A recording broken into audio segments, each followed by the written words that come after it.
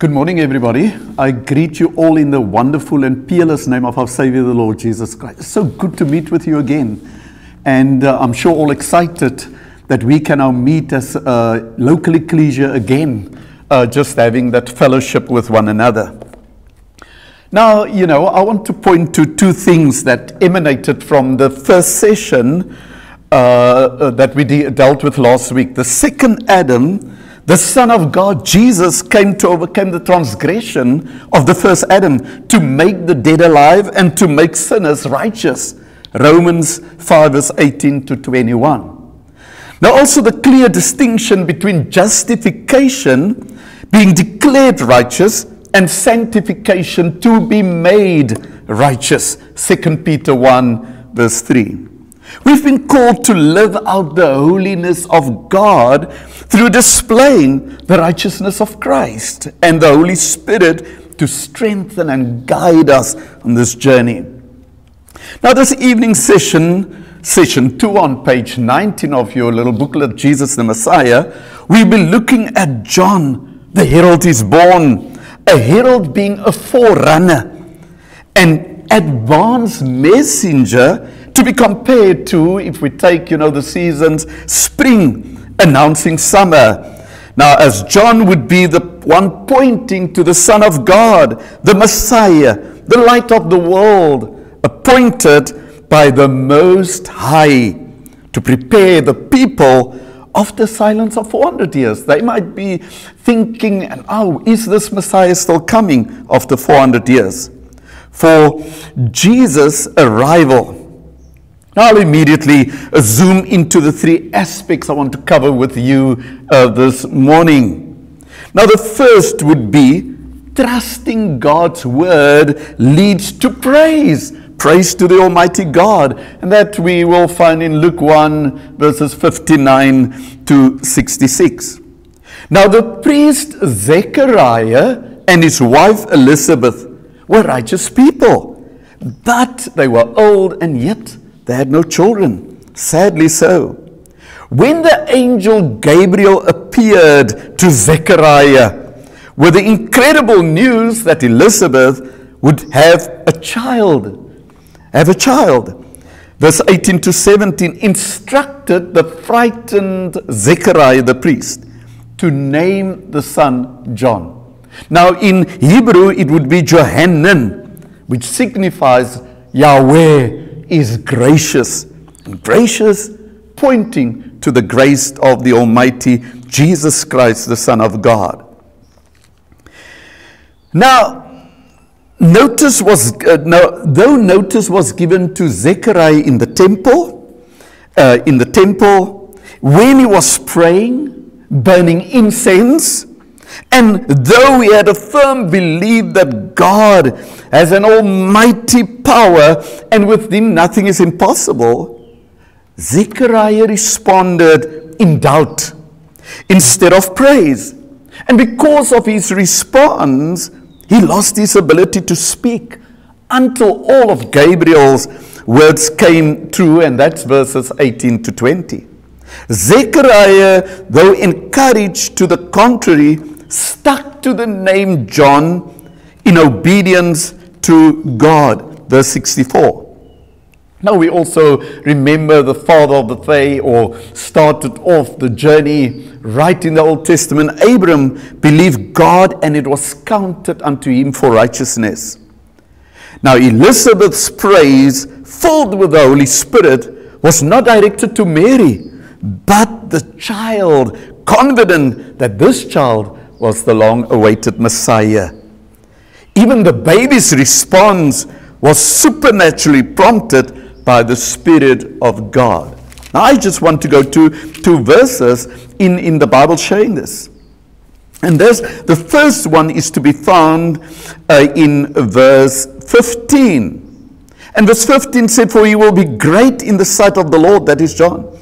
"He is never to take wine or other fermented drink, and he will be filled with the Holy Spirit even from birth."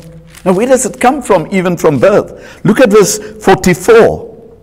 "As soon as the sound of Mary's greeting reached my ears, the baby in my womb leaped for joy. What a tremendous synergy. And when the Spirit of Holy Spirit is present, there's something happening. There's something happening in the atmosphere. Even the baby within the womb was leaping because the Holy Spirit was with that baby. And as the previous verse, he will be birthed with that of the Holy Spirit. Now, verses 46 to 55 reveals that Mary's heart and mind was saturated with the Word of God, and hence her praise. 2. Where a person is Spirit-filled, it leads to Spirit-filled worship and praise. My reference, Ephesians 5, verse 18 to 20. Now, the first was trusting God's Word leads to praise, and I've just done that. The second, trusting God's Word lead to salvation. In verse 68, Zechariah spoke prophetically of God who has raised up a horn of salvation, a symbol of strength in the house of David, with its promise of salvation. And that reference I want to give you as John 1, verse 26 to 27. Also the Abrahamic covenant, referring to that, verse 73, with its promise of salvation by grace. And as I said, John means Yahweh is gracious. And how we speak of that grace again, that was covered in Genesis 12, verse 1 to 3. And in verse 77, the forgiveness of sin is the very heart of salvation. So, what is the second? Trusting God's Word leads to salvation. And we need to reach people with a message of hope, the salvation that was brought about by this very baby to be born, Jesus Christ, our Savior. So the preparation for the work of salvation was to be done by John the Baptist, verse 76. Now we come to the third aspect. I said 2 aspects. The first, trusting God's Word leads to praise. Secondly, trusting God's Word leads to salvation. And now number 3, trusting God's Word leads to serving God and serving others. John was the first to serve. And I've got a few references for that. 2 Corinthians 3 verse 6. John 12 verse 26.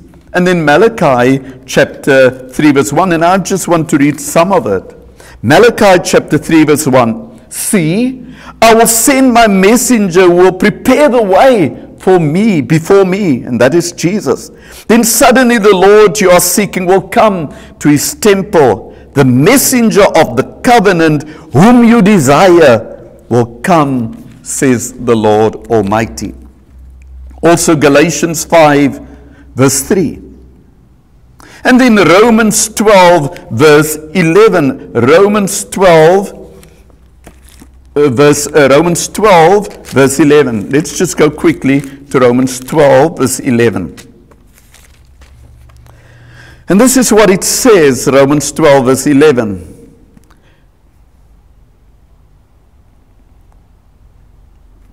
At least Romans 2 verse 11. Just for time, I'm just going to slip that verse. I think it's 2 verse 11, but I'll come back to that now.